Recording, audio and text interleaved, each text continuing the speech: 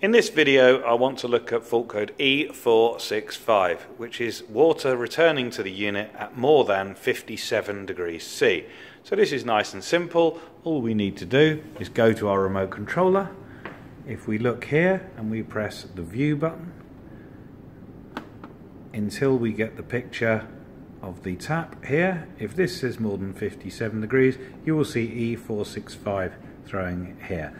And at this point we need to look at why is the water so hot, why is it returning at such a temperature. This is normally down to a couple of simple things. One is in hot water mode, the tank temperature sensor, the blue one here, is not pushed in far enough, or it's too low in the cylinder, so below the immersion heater will cause this. Also on a system with a hydraulic brake, like this one here, you can see our plate heat exchanger, the water coming in the bottom and leaving at the top. If the secondary pump, which is this one here, is not pulling any water out of the heat exchanger, the primary side of the circuit will get very hot and will eventually trip.